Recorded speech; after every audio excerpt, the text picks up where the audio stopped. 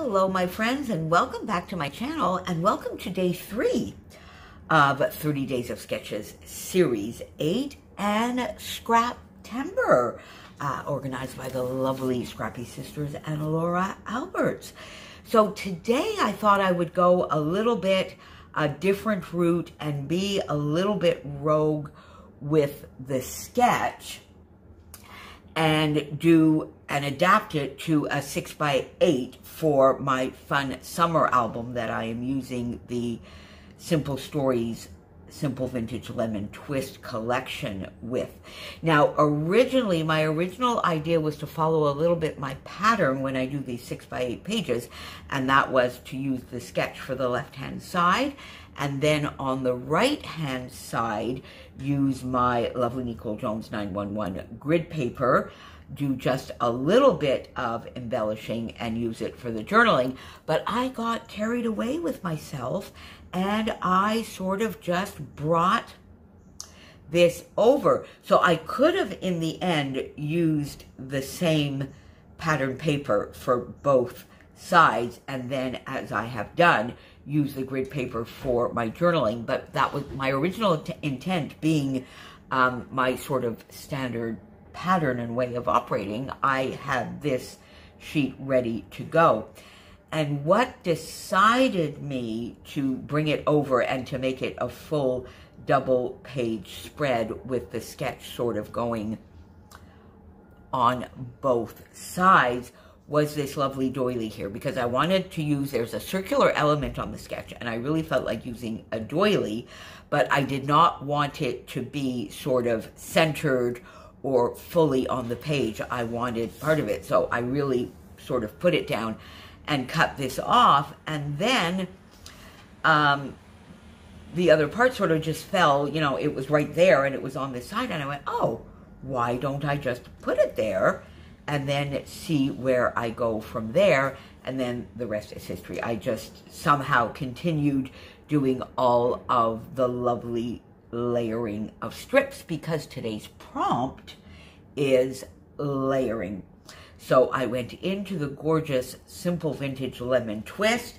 I got 3 of my favorite papers, cut some strips in 1/2 inch, 3/4 inch, and 1 inch pieces, used both sides of all of those papers, and got my strips down pretty similar to the way they are in the sketch. Now, my photo is smaller.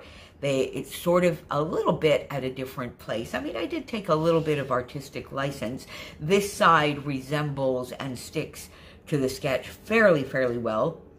This side, a little bit more artistic license, but since it wasn't really at first to be the sketch, I don't really mind as much. And I love it. And I mean, these sketches are there for inspiration and mojo. Like we've said before, you can take one element of the sketch, you can do the sketch literally, you can turn it, flip it, mirror it, stretch it, shrink it. You can just interpret it any way you wish. And the same thing for the prompts. So I did layer all my strips here, and then I layered a little bit of embellishing on top of the strips of paper as well to get the prompt in. So I just went down. Now, my original idea, again, somehow I think I got interrupted a couple of times while I was doing this layout. Maybe, I don't know, maybe Mom called or got a Skype call from my Cornwall gang. I can't quite remember, but because I really wanted to do some packaging technique, a little bit of mixed media on the background before getting all the strips down, and I totally forgot. So therefore, I went in with some splattering. I used my shimmers, Oh Say Can You See? I used a little bit of eggnoggin and some Glorious Days. I made a little bit of a mess here, but hey ho, there you go. So I did that as an afterthought.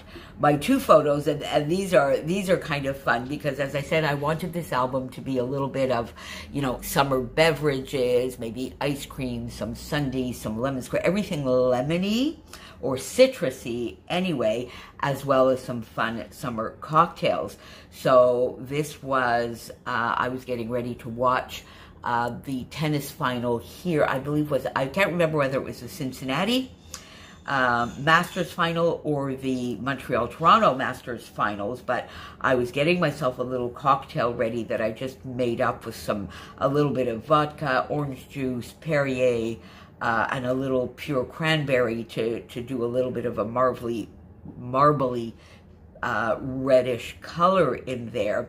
And I sort of set up this photo because I really wanted to get this in the album. I had already decided to do the album. So I sort of set up the photo.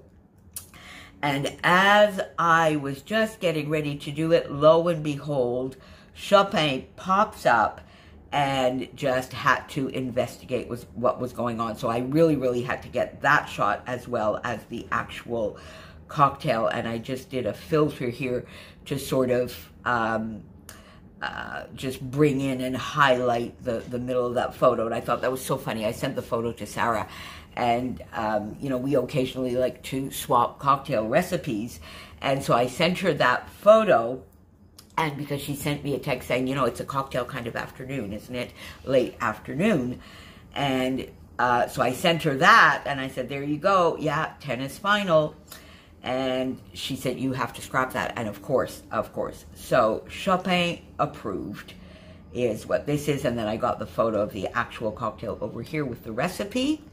A few stickers, again, from the Lemon Twist collection, of course.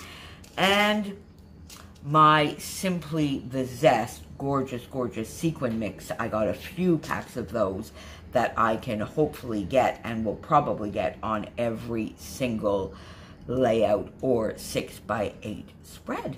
So there you go, my friends. There is me for day 3 of 30 Days of Sketches Series 8, the Scraptember prompt of layering. And I will see you back here again tomorrow, as will many of my friends. Links are down below so that you can spread some love around and be inspired to maybe join us. Hashtag 30DSCBL8, hashtag Scraptember, hashtag Scraptember2021, or hashtag Scrap September. All of those will help you find some added inspiration and use them so that we can find you if you're playing along. See you tomorrow, my friends. Bye for now.